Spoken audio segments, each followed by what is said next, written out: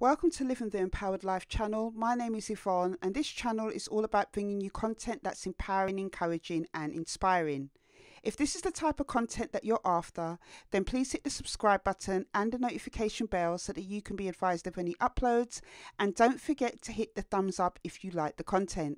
So in today's episode of Inspirational People, I want to talk to you about Benjamin Solomon Carson, who is better known as Ben Carson. He was born September 18th, 1951. He is an American politician, author and retired neurosurgeon who has served as the 17th United States Secretary of Housing and Urban Development since 2017.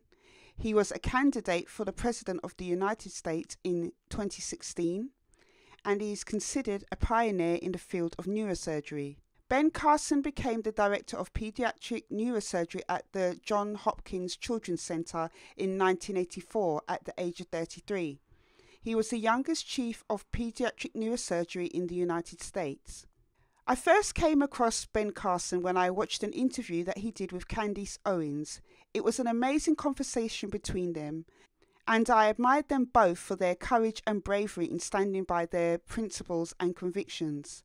It was a very enriching interview, and I came away from it wanting to learn more about Ben Carson's life. I then read his book Think Big, and I was greatly inspired by all that he has achieved. The reason why I find Ben Carson inspirational is that his life exemplifies that it is not how you start but how you finish. He grew up in poor and humble beginnings, yet he didn't let that stop him from going after his dreams. He is an example of excellence, standards, integrity, and being a man of God. His life shows me what God can do in a person that trusts and relies on him. When I think about him, I think about Ephesians 3:20.